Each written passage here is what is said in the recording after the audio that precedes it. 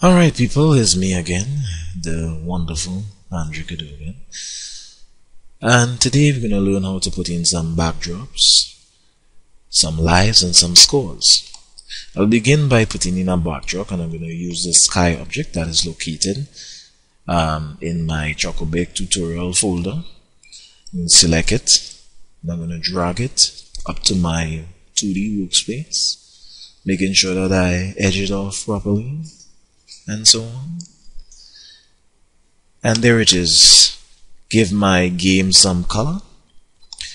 You know, one thing that I want to point out about this object, and I'm going to double click on it because there's a certain student in my class who have been asking me about how do you insert other objects and so on. So as you can see in the properties window, we have selected this area here about, and what I could have done here in this case here, or done I should say, I could go to edit, and then if I wish I could import an object from outside in terms of an image file, making sure that it's 640 by 480 in specifications, and I could have actually do you know, some work in Photoshop if I wish.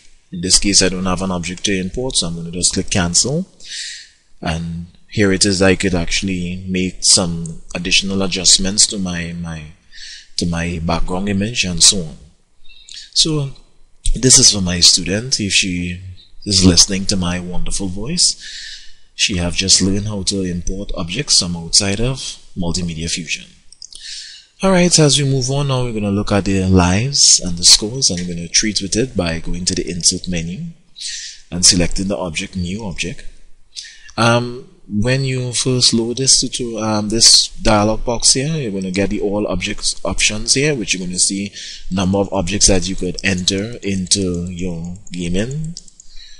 But for the sake of this small tutorial here, I'm just going to go to the games objects, and I'm going to select score first, and I'm going to click OK. You're going to notice my cross here, and I'm going to click it in the left hand plane in this area here, and you're going to see 0 here is being showed up. And before I do any sort of programming on this course here, I'm first going to insert the amount of lives. So I'm going to go to insert here, I'm going to go to new object, and I'm going to select the option lives and click OK, and then select lives and put it in this area here. As you can see, it is showing up as 3 lives by default. So I'm just going to just move this down here a little bit.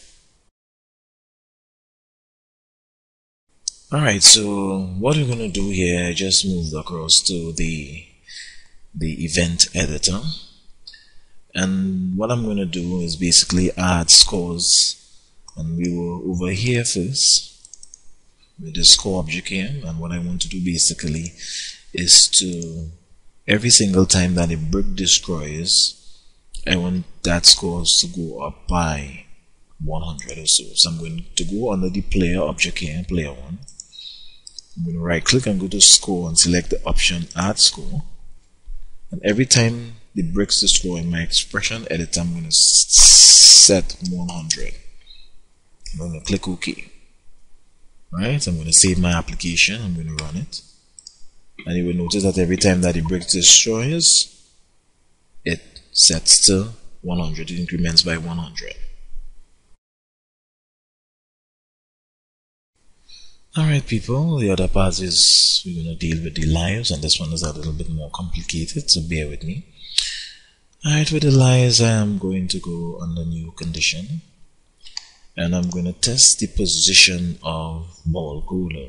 So I'm going to select here, and when I reach in this area here, I would want that every single time that the ball exits at the bottom, so I'm going to select here and click OK.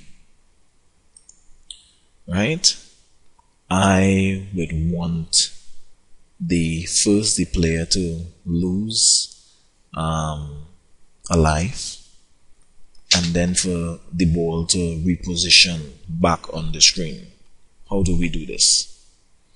Firstly, we would go to under the player object. I'm going to right click, and we will go to number of lives, and I'm going to subtract number of lives. and we're going to press 1 in the expression editor, so every time the balls goes out, one of the lives will be lost. And as I'm here, I could add a song if I wish. So I could right click, play sample music, play sample, and I could browse within my folder, select the option down, select OK, and before I go back there, I would go to edit and select the option uninterrupted. Uninterrupted means that the music would play out no matter what, despite the fact that whether or not if the game stop or pause or any other noise in the background. Alright, what I want to do too as well with ball is that every single time that the ball has gone out, so you're going to play the game here, we need to make sure that the ball reappears back on the screen. So what I'm going to do basically is that I'm going to go to this object with ball. I'm going to set the option position by setting position in the ball so it could reappear back on the screen, and I could put the position of the ball right here. If I wish, you could start right back here, wherever you could put it, it doesn't matter. And click OK. However, what I want to do too as well is to set the direction. So I'm going to set a direction too as well, and in terms of where I would want the ball to start. So I'm going to clear all and set my direction here, so I want the ball to bounce upwards because I don't want it to bounce sideways. It will be very difficult because of the pace of the ball, and it maybe keep on going out all the time. So I'm going to select OK. I'm going to save. I'm going to run to see what is taking place here. So I'm going to run my frame. I'm going to see if it goes out and see if that it appears again.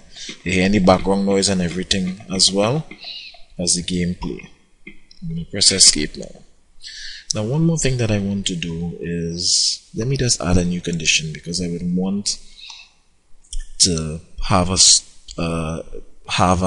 game playing all the time. So I'm going to go to storyboards control. Alright, I'm going to right click and I'm going to say by the start of the frame I would want music to be playing all the time. So I'm going to select the option music and then go to play music and go to browse for my file. I'm going to select the option impact in the Choco Breaker folder and click OK. And what this would do when I do this, when I set run, you will hear that a game is being played, the music is being played in the background one time, to give your game some form of constant music being played. Alright, so when next we come back, we will continue to complete our game.